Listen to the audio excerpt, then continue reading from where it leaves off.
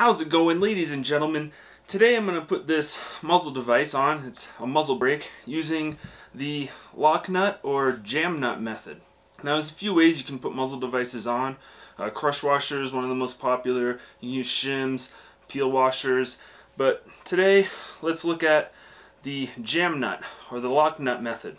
The idea behind the Locknut method is that you torque the Locknut against the muzzle device to, it's about 15 to 20 foot-pounds torque in general. That force against the muzzle device is what holds the threads of the muzzle device and the threads of the barrel together. That's what's holding the muzzle device in place and keeping it on your rifle.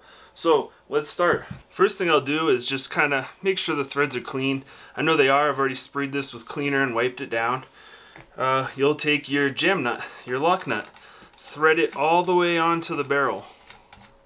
All the way until the lock nut's all the way up against the barrel, as far as it can go. Do this hand tight, don't wrench it in there. Then take your muzzle device. Thread this all the way onto the barrel, up against the jam nut, just hand tight. At this point is when you want to time your muzzle device if it requires timing. This one does. You can tell quickly if it requires timing by the fact that the bottom side has no ports, the top side does have ports. That's for different reasons. In this case, it's so that the gases leaving out the top of the barrel will help combat some muzzle rise and keep the barrel steady. But this is a muzzle brake, so the ports are on the side, and you don't want the ports facing upwards and downwards or angled. It's going to cause a lot of barrel movement in that case. So this is the way the device is supposed to be orientated with the barrel. That's all timing is aligning the device up the way it was designed to be.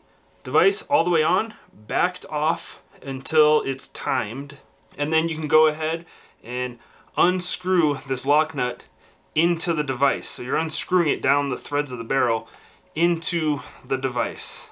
And this is just hand tight right now. Generally, you're going to do 15 to 20 foot-pounds of torque. If your device came with some other specification, you know, it could be 25, 26 I've seen, use that number. I've even seen up to, I'd say I haven't seen anything above 30 foot-pounds. So I take my torque wrench, and I use this crow's foot wrench at the size of the lock nut, and I just set it to 19 foot-pounds. That way, with the plus or minus 1 variation in torque wrenches, I'll be between 18 to 20. I don't know, I've just always done it that way. You can go ahead and set it to 20 if you want.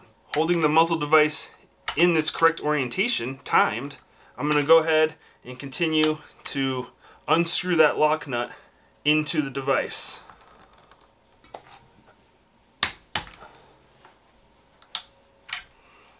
Did you hear that click? This is a lot easier if you can get the rifle into a vise and secured in some way. It's big enough, and I have it on a bipod, that I was able to hold it while doing this, and a lot of people maybe don't have a vise, so this is what I meant by timing. I just wanted to show, you see the barrel coming down straight, and I want these ports facing the side on this device.